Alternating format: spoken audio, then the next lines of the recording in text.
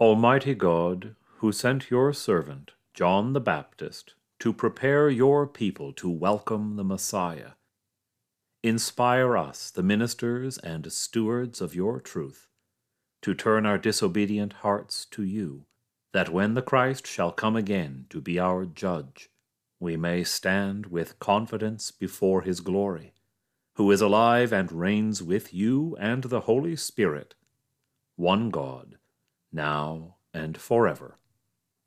Amen.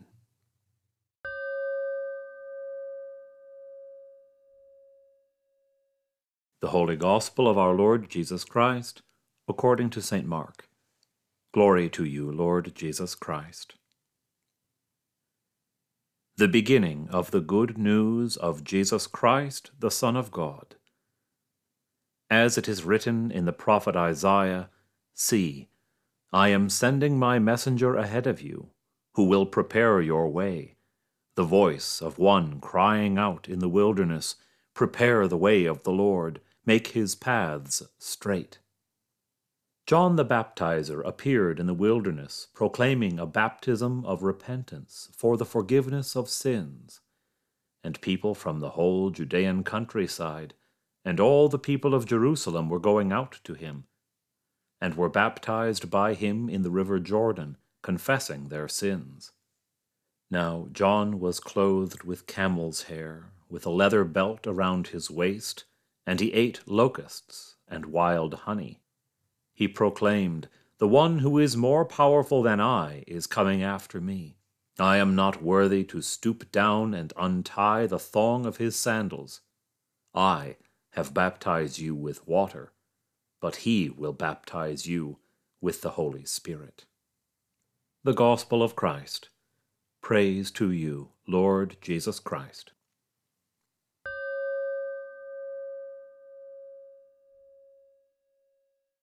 In the name of the Father, and of the Son, and of the Holy Spirit. Amen. The beginning of the good news of Jesus Christ, the Son of God. That little sentence sounds to us perfectly ordinary. Yes, it's the beginning of the good news. Let's get into the meat of it. Let's get into what it's about. And Mark's gospel does move very quickly, and he does get into the meat of it very soon. But actually, that opening sentence, that right there is the meat of what this gospel is about. Arche Evangelion to Jesu Christu Dominum Nostru. The beginning of the good news, the Evangelion, evangelism in English. Why is that phrase, that short phrase, an explosive sentence? And it was explosive. It is explosive. Why? Why the beginning of the good news? Well, what is Evangelion? What is good news? In the ancient world in the Roman Empire, it was a word that was typically used to describe an imperial victory. When Caesar defeated the Gauls, he would have sent an evangelist back with the news to Rome.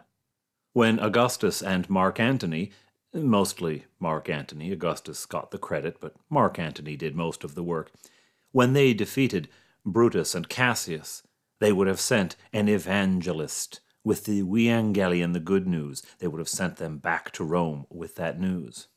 It is the announcement of victory. Victory for the empire. Victory for the king. And this is the good news of Jesus Christ, the Son of God. Here again, Mark is co-opting an imperial term. The Son of God, ever since Augustus, the Son of God was used to describe the emperor. The emperor. And so here we have, in just the first sentence, Mark claiming the victory of Jesus, the Son of God, taking all of the emperor's thunder.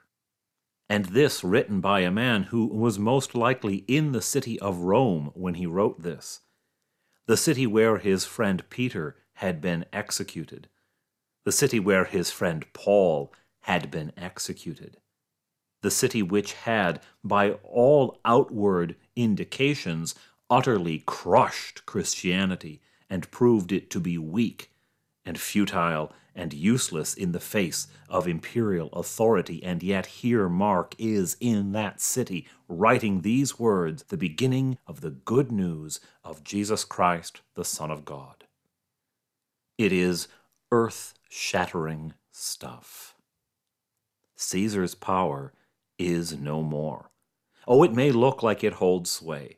It may have all of the outward show of an empire of strength, whether that Caesar is Augustus or Tiberius or Nero, or whether it is empires that followed, Spanish or British, American, Soviet, doesn't matter.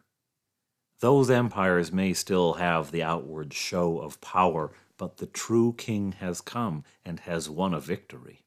Mark is about to tell you about the victory. Now, the fact that Mark's gospel ends with the empty tomb and the women who came to the empty tomb running away in fear tells you all you need to know about the strange king we serve and the kind of victory that he won. As I said, Mark comes to his point quickly, and onto the stage strides John the Baptizer. And he is crying like a voice in the wilderness, "Prepare the way of the Lord, make his paths straight." Prepare the way of the Lord, this Lord, Jesus Christ, the Son of God. Prepare the way for the Lord. Now, this line from Isaiah came out of the exilic period, when the people were in exile in Babylon and hoping that God would come and rescue them, and that then a highway would be made through the wilderness by which God would bring the people back into their home. Is John requesting a building project? Is he trying to raise public works for a new highway? Doubtful. He is rather talking about the paving of a road through the very heart and soul of a people, into the heart and soul of an individual. Prepare the way for the Lord, that he might come through that wilderness, the wilderness of human sin, the wilderness of human brokenness, the wilderness of human disappointment and confusion and fear and anxiety, that he might come into that wilderness and lead us to freedom and to home, that he might bring us home. John was the son of a temple priest. You could have expected to find him in Jerusalem, in the temple precincts, taking up his father's role. But no, here he is in the desert, far away from Jerusalem, far away from the Holy of Holies. And in the Jewish imagination, the further you got from the temple, the further you were from holiness. And so here he is at the River Jordan, the very boundary of the promise which the people crossed following Joshua. The boundary they crossed from outside of the promise in. And here he is baptizing. He is offering a bath, a mikveh bath, in preparation to enter the temple. Of course, the temple is miles away. How are people entering the temple out here in the middle of nowhere? The temple comes to them. Jesus, who is to come out to John to be baptized, is the temple. The one who is coming is not only going to be the conquering emperor, he will also be the great high priest, and he will be the temple itself. Entering his body will be entering the body of holiness. And entering his body is what we do when we are baptized. We become one of the body of Christ. One with the temple, one with the priest, one with the king, whose good news is the cross. John is proclaiming something entirely new, entirely strange, a victory that doesn't look like any victory that any human army would ever celebrate, and yet a victory so deep that it shook Rome to its foundations, a victory so deep that it outlasted that mighty empire and every empire that has come since. And that is because it is not an empire built on great armies. It is not an empire built on great cities, out of marble or brick or stone. It is an empire built in the small and the humble, in the local, in the personal. And it begins in the human heart. And so in this Advent season, the Church reminds us to prepare a way for the Lord. He is coming. He is coming in the birth of the child. He is coming at the end of all time to bring us home. He is coming to us every moment of every day, seeking us, calling us, reaching out to us. Are we prepared? Are we prepared for this good news of the Son of God? In the name of the Father, and of the Son, and of the Holy Spirit. Amen.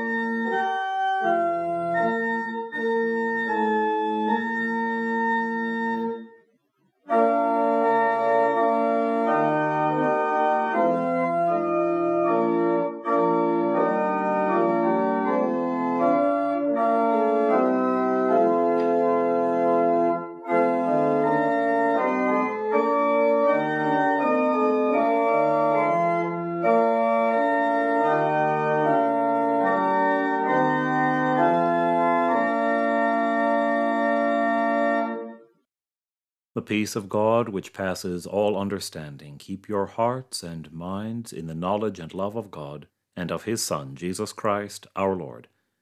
And the blessing of God Almighty, the Father, the Son, and the Holy Spirit be upon you and remain with you always.